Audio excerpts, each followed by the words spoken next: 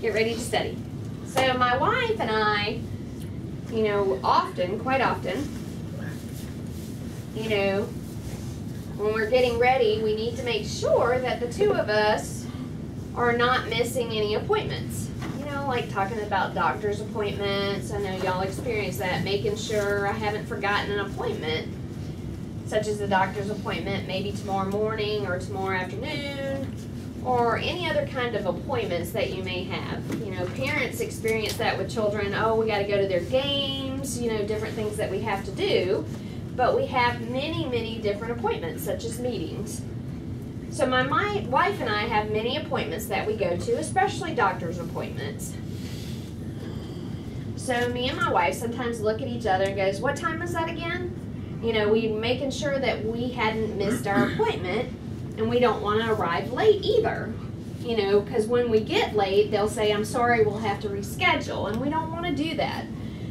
So we're making sure, you know, to check and double check with each other, where's that doctor's appointment? Or, you know, I assumed you knew where the doctor was.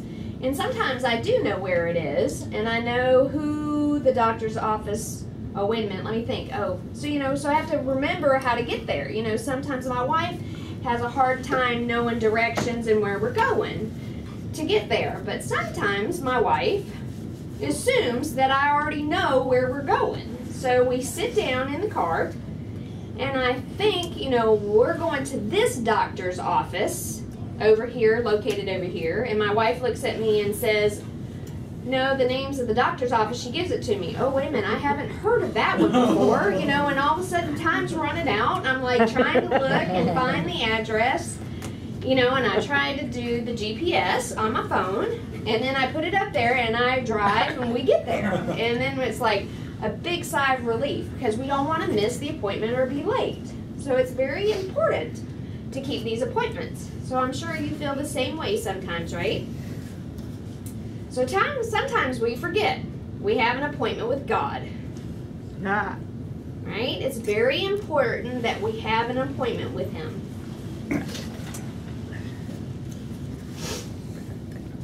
An appointment with God.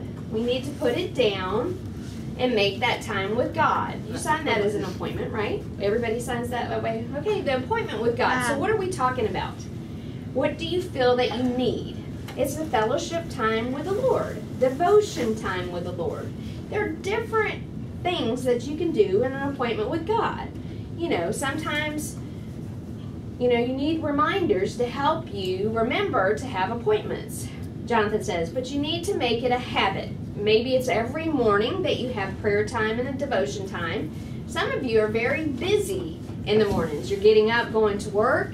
You know, maybe your appointment's in the afternoon or the evening. But I know one president of a seminary, he's not a morning person at all.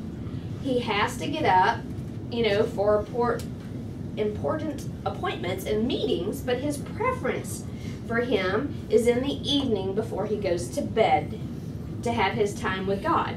So it doesn't have to be in the mornings. It doesn't have to mean that the person has an appointment with God in the morning that you're more spiritual. No, not at all. But for some people, the morning is more successful. And for others, it's in the evening. It varies. It's your decision. But it's important that you have a habit and an appointment with God. Sometimes it's best because you pray, you know, to God, and, you know, at night, and you go to sleep. And in the morning, you forget things.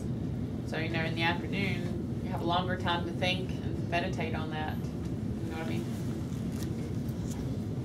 You know, you're retired and you know, maybe you work at home, but, you know, a lot of people are busy. Their schedules, they're getting out. You know, I have to wait till you're retired. You'll have some time. It'll be even. You know, so some people say they do it while they're driving, you know, when they talk to God and meditate on Scripture. Yeah, and that's good. You know, in the morning, while you're driving, you're signing there, Tammy? I mean, how are you holding on to the wheel? So, I don't know. I do it in the morning. So, okay. Secondly, that's true. You know, maybe you're not having to sign because God reads your mind. That's true. But some, people sign too. Some hearing people talk to themselves while they drive. So yes, it's the same thing. Read and video, sometimes I choose to do that. But there's various ways. I always pray at night when I'm sitting in my chair. But if I pray a long time, I forget what I've been praying for and I fall asleep and I realize that I've fallen asleep. Yes. It's true. All of us have experienced that. But sometimes when we pray and, we've gone on for a little while, then all of a sudden we realize that we're praying for the same thing again, but it doesn't really matter. So, having an appointment with God. The other thing that we have to talk about is another type of appointment that we have with God, something that we cannot avoid. We will have an appointment with God, right? Talking about repentance, you can't avoid. Prayer, each of us will have an appointment with death. Right? We're going to be going home with the Lord, and that's our appointment, right? In Hebrews chapter 9, verse 27, it says, once for man to die, and then after that, there will be judgment. Everyone will have an appointment with death, unless Jesus comes and takes us home. That's the other appointment we may have with God. So I want to discuss the second type of appointment. It's called divine appointment. And I'm going to sign it divine. Divine appointment. Okay. Maybe divine means, I'm fixing to explain that, Alan. Very good. So divine means God. Something that pertains to God. Divine appointment. And that word, you don't hear it very much in the 1970s, 80s, 60s, maybe before. About the 1980s, 90s, that word started appearing more. Divine appointment. What does that mean? Sometimes, suppose, Christians, right out of the blue, or something happens. Somebody calls you, or you feel a strong leading, but it's going out of your normal, and you meet this one person you happen to come upon. And they're saying, so much, you blessed me. And you don't realize, that they were touched with something, and something maybe have happened with them. And those people say that's in a divine appointment. That God was there, God gave you a special guidance, something out of the norm. Sometimes it's real strange, or a strange occurrence, but it happens. For example, in this story, there was a gentleman, he was a young man. He went to different houses knocking on the door, and he wanted to invite, them to church. So he would give them a tract.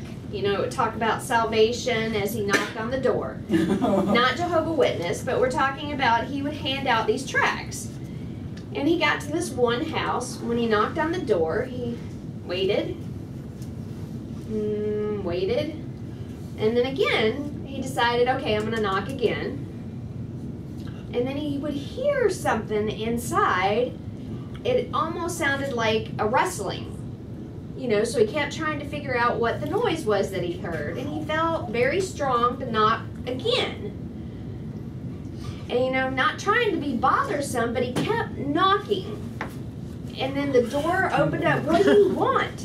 He gave the tract, grabbed the tract, and then shut the door on him. So he left, and he felt very bad that he had been bothering the man, and he felt that he was a bother. So he decided to go back to that neighborhood, and he went to the doors, and again he was trying to invite people to church, but he looked at that house and he was kind of fearful because the last time he was there, the man had been angry with him and slammed the door in his face. But he decided, okay, he felt the Lord leading him to go knock on the door. So he knocked on the door. And the man opened up, and he was very friendly. He goes, hey, come on in. The man goes, oh, no, I'm just trying to invite you to church. Oh, no, you must come in. He almost felt like the man was trying to drag him into the house. So the man goes, no, you must come in. Thank you for giving me that tract. Thank you so much. He says, come here, I need to show you something. So you went upstairs to the attic, and you see, the cord, a noose. There was a noose. And the man said that day, when the young man came to the door knocking, and he got angry, he was ready to stand up on that stool, ready to tie that noose around his neck, and to jump. That was his next step. And he heard the knocking on the door. And wondering, who in the world is that? He was afraid that maybe one of his relatives or maybe a nephew or niece had come, knocking on the door. He didn't want anybody to see. So he came back down the stairs, opened the door, grabbed the tract, and closed the door. He wanted to hurry up to be able to commit suicide. But he knew that the stranger, he closed the door, went upstairs, and at first, though, he decided to read the tract. And he received salvation from that. Okay? Nope, he didn't hang himself, but he left it there to show that young man, when he came that day, this is what I was ready to do. And you gave me that tract. And that young man was astonished. That's what we call a divine appointment.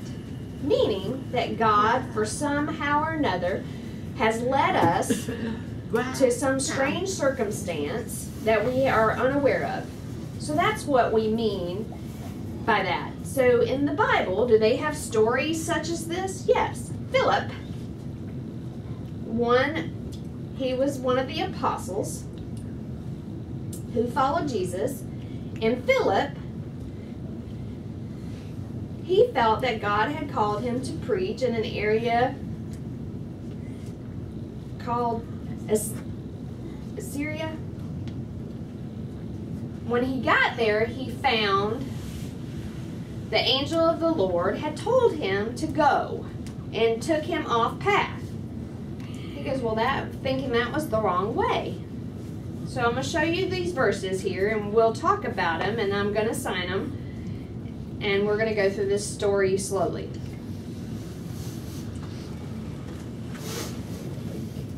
So since I used the NIV, but this time I'm going to use the New King James Version. And the reason why is the NKJV has verse 37 there.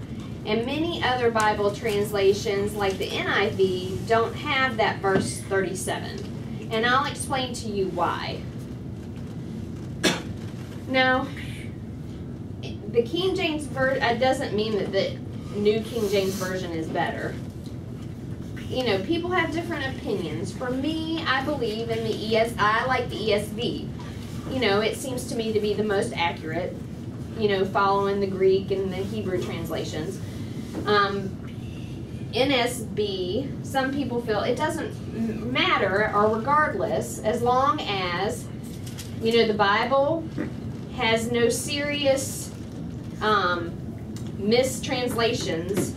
Many of the Bibles are good. The NIV is good. I know some people don't agree, but we're not going to debate the different versions of the Bible.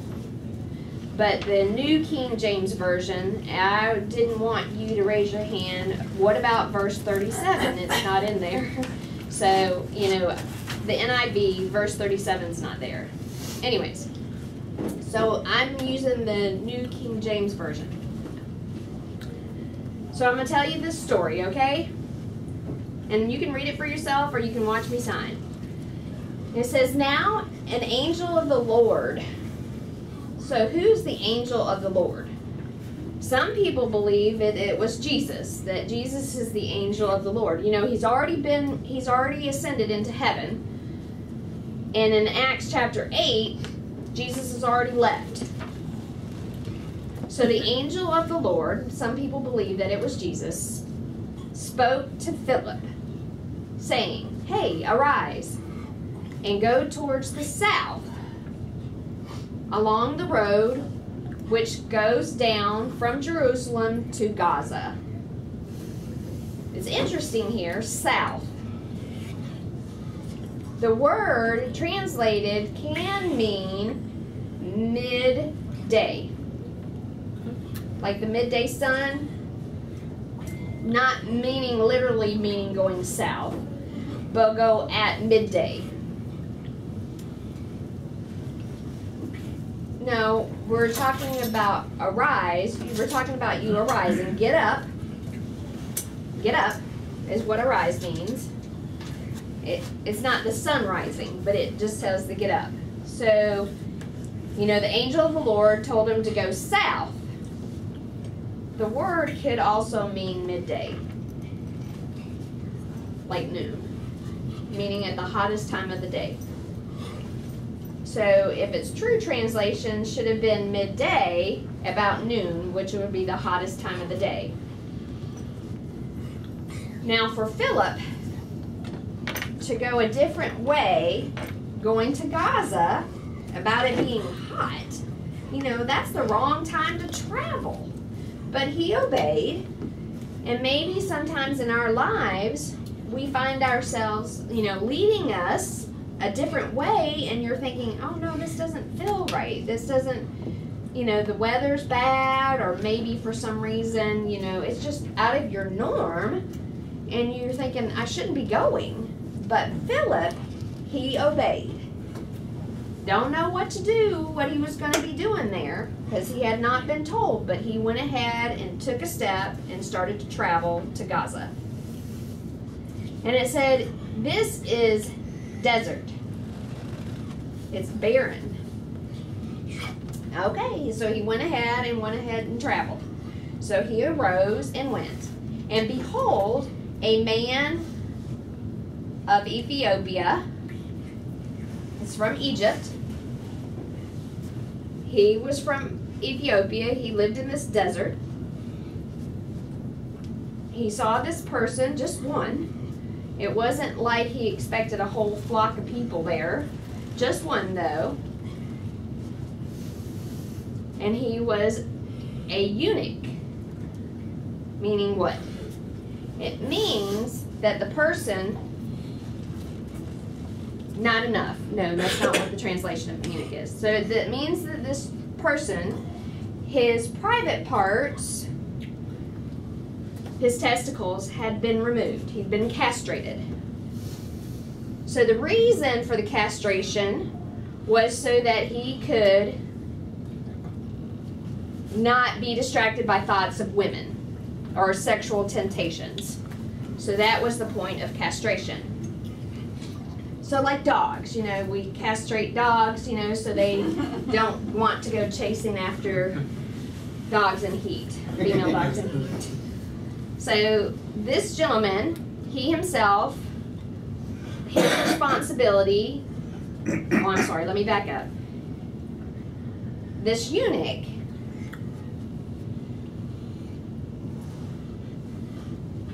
people, talking in general, the Jewish people would not think of him as the ability to become a Christian. Do you know why? Because of Jewish law long ago, under Moses, explained, it says, in Deuteronomy, it says, no one who's already been castrated or emasculated by crushing, you know, crushing, it happened like maybe as something, an accident happened, that something happened, crushing or cutting. So it's talking about castration. No one who had that done may enter into the assembly of the Lord. So it says by Jewish law they were not committed. No, it means that no one, it's their wording is different, but it means it's not possible. Is it possible that I can go to the restroom? You cannot. It doesn't mean that no. It's just straight out saying that you may not. So the person who had been castrated, even if it was from an accident or purposely done, they could not enter into the assembly of God. So it was not allowed.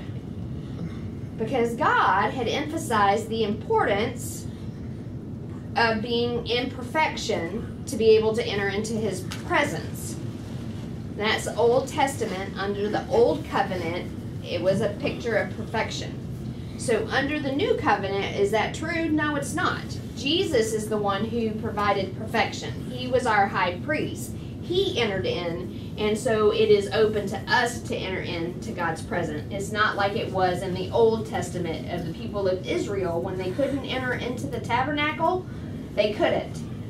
But does this mean that the one who's castrated cannot go in, to a group of people in general? No, it doesn't mean that. It just means that those rulers or those in service for priests, talking about the general people coming together, those people of Israel, listening to God's word and worshiping, yes, they were, those who were castrated were able to join that, but they could not be involved in those who had responsibilities for priesthood or priest work. That was a bit elevated. God had only given that to a select few people. So a eunuch allowed to go into the temple or tabernacle? No. Those others who had, maybe been dismembered, sick, maybe women who had won their periods. So it says no descendant of Aaron, the priest, who has any defects. Means something wrong, maybe being deafness, blindness, having your hand cut off, is to come near to the presence of the food offerings to the Lord. For he has a defect, he must not come near to offer the food of his God. Okay, so that shows that God was very strict because he was holy. God is holy, and he would expect the same. Had to be perfect, no blemish, nothing dirty, no sickness. That was talking about the point of pointing prophecy towards Jesus, that Jesus himself was perfection.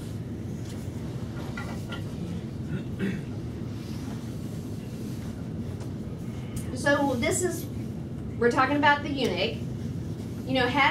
His responsibility was in business. So he was a great authority, that he, sorry, my nose is running. Okay, so this eunuch, he had responsibility, a great responsibility. That's the reason why he had to be castrated, because he needed to be able to focus in only under the queen. Her name was Candace, the queen of the Ethiopians.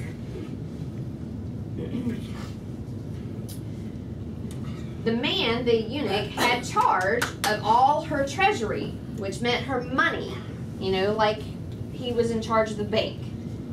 And he had come to Jerusalem for the Jewish people were coming to celebrate, and he was coming, which it appeared,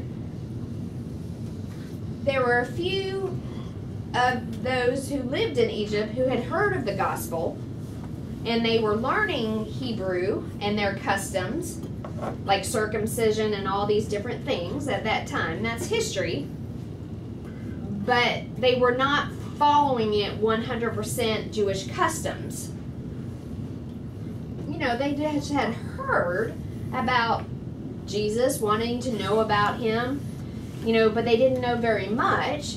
But this gentleman, he wanted, his heart's desire was to know about Jesus, so he decided to go to Jerusalem and join in with the Jewish celebration. And then he was on his way back home. And he was sitting in his chariot. And he was reading Isaiah the prophet. And then the Spirit said to Philip, "Go near and overtake," which means join in, "his chariot." So Philip ran to him and heard him reading the prophet Isaiah. You know, he just happened to be there at the right time. The man was reading a scroll, and he was reading through it, and the perfection was the time of the gospel where he was reading. And Philip heard what he was saying. And so it was very obvious that the angels of the Lord who had told him to go was trying to do things for right timing.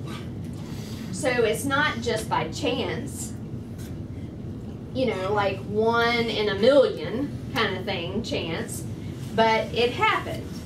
That's what we talk about as a divine appointment.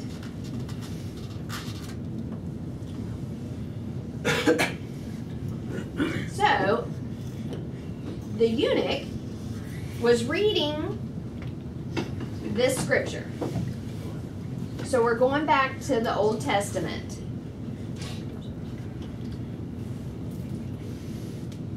It is in Isaiah chapter 53, verse 7 and 8. He said, he, talking about Jesus, was oppressed and afflicted. He was beaten. Yet he did not open his mouth. He himself was led like a lamb to the place where he would be slaughtered.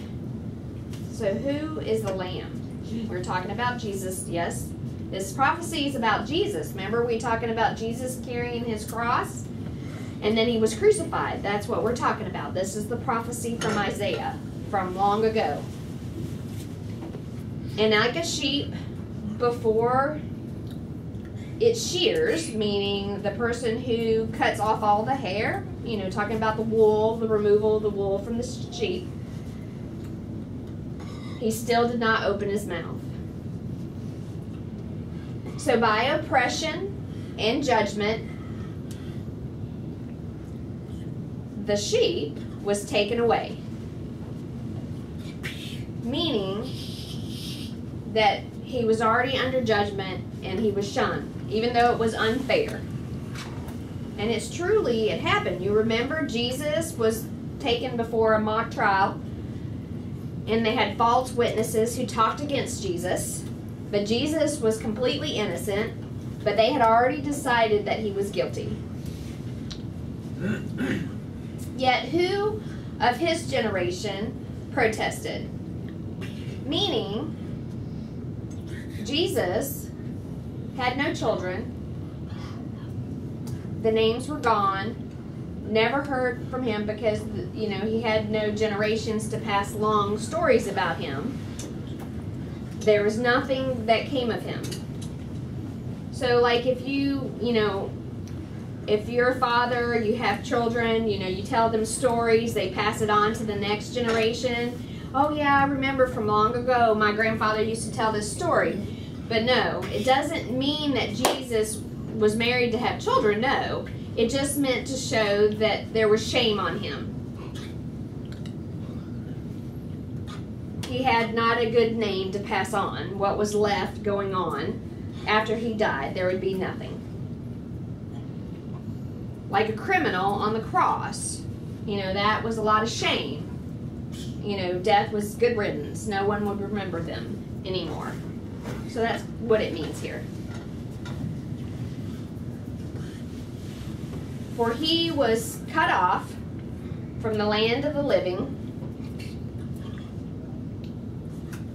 And sure enough, Jesus, when he was brought, he was taken out of Jerusalem. And that's where he was crucified, outside of Jerusalem. Reason for his transgressions, the breaking of the law of my people. And God saw, he said, broke the law of my people, talking about Christians who trust in Jesus. We broke the law. And that's the reason why Jesus was punished. And that's the gospel, right?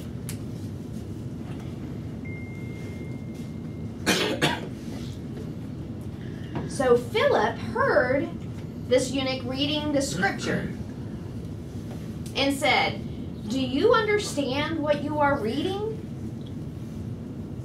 And the eunuch said, "How can I, unless someone guides me or explains it to me what it means to help me understand?" And he asked Philip to come up and sit with him. And the place in Scripture which he read was this: "He was led as a sheep to slaughter, and as a lamb before its shearer is silent, so he opened not his mouth." Remember, we just read from Isaiah, that same thing. That was the scripture that the eunuch was reading. And in his humiliation,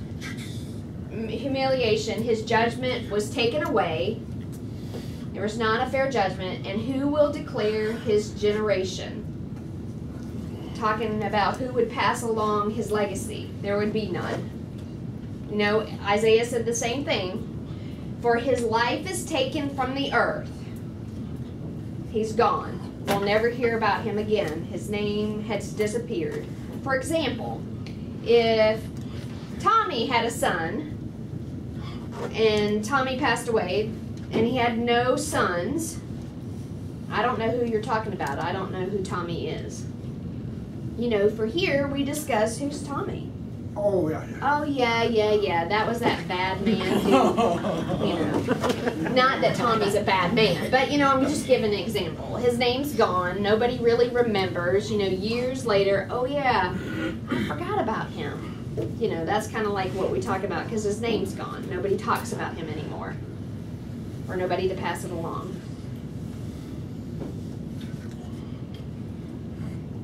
So the eunuch answered Philip and said, "I ask you, of whom does this prophet say this, of himself or some other man? Who is he talking about?" Then Philip opened his mouth and beginning at this scripture, meaning he preached or taught Jesus to him. So what did he preach? Maybe Philip looked at the Isaiah in the scriptures before this section, and in verse 6, you know, these are just the verse before it. It says, "We are all like sheep, and we've gone astray. Each of us has turned to our own way, and the Lord has laid on him," talking about Jesus, "the iniquities of us all. Of all of our sins were laid on him." That was the prophecy. Sin is what iniquities means. And then verses 4 and 5 before that says, "Surely," talking about Jesus again, "he took up our pain and accepted our sufferings. Yet we considered him punished by God." That God was punishing him because he was bad. Remember, a long time ago, people looked at Jesus and his crucifixion. You know, the Jewish people looked at him as a bad man. You remember? Just like, you know, he was bad and God was punishing him. But no, this was God's plan for Jesus to die on the cross for us. Thinking that he was punished by God, stricken by him, and afflicted. But he, talking about Jesus, was pierced for our transgressions, meaning our broken laws. He was crushed, meaning beaten, terrible, for our iniquities. And the punishment that brought us peace, which meant our relationship back to God, right? This is the gospel here, so praise God, was on him, and his wounds we are healed. We're talking about our spiritual healing, that our sins and our filth has been healed and removed. So this is the gospel. So Philip had a wonderful opportunity to preach to this one person. There was nobody else out there. It was a desert. You know, at the special time to pay attention to one person, that's really strange, right? And a eunuch at that, right? So he didn't, just telling him the gospel. So we feel like, you know, this is really a right person to tell him the gospel. Maybe, for example, he himself, I don't know, let me think here, that he's drunk.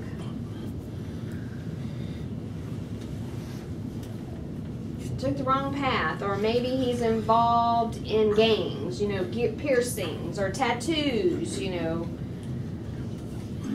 piercings. You know, I've seen, you know, where we have lots of piercings and they have those big holes in their ears, you know, all this type of stuff being done, but their clothing is so different, you know, tattoos, different things all across their bodies. But just imagine, as we look at him, it just doesn't seem like he would be a person that you would want to share the gospel with, you know. Is that my decision, though? No. I go ahead and give him the gospel. You never know how God will use that person later and understand salvation and change. You never know. So many Christians, you know, who are motivated to become preachers and missionaries, you know, before had been themselves were bad. Maybe some of them had been in prison, you know, many of them. So this eunuch, why would God tell Philip to go and talk to this eunuch? All we can explain was a divine appointment. So Philip preached to him. Now as they went down the road, they came to some water. And it just happened that water would be there. You know, water is not always there. Sometimes it becomes so dry in the desert that there is no water. But at the right time, there happened to be water there. God told Philip to go. You know, just like he said, in the midday, in the heat of the day, what do you want me to go for? To this strange man? But he went, preached, and then there happens to be water. So the eunuch said, see, here is water. So what hinders me or prevents me from being baptized? Then Philip said, if you believe, and with all your heart, you may. Meaning that you have to believe, receive Jesus for salvation, and then sure, you can go ahead and be baptized. So this is in italics here.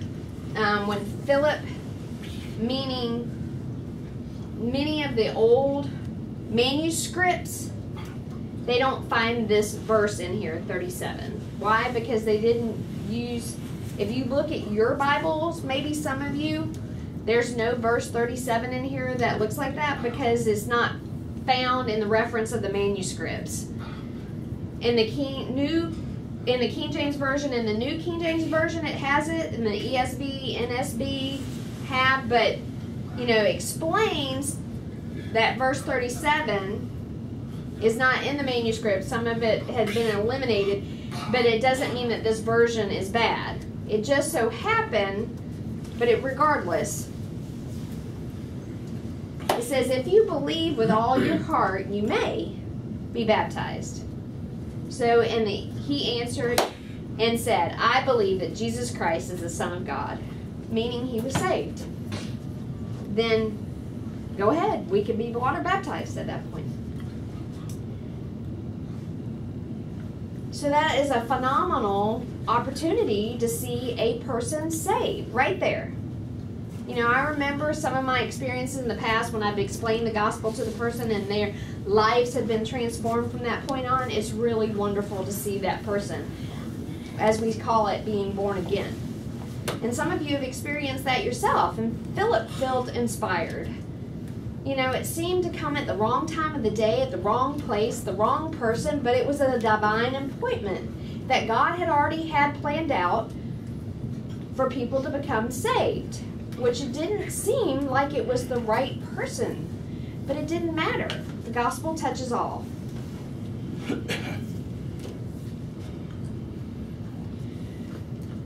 So the eunuch, he commanded the chariot to stand still, and both Philip and the eunuch went down to the water, and he baptized him.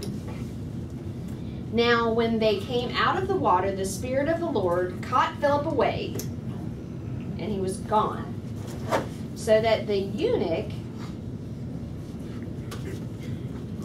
saw him no more.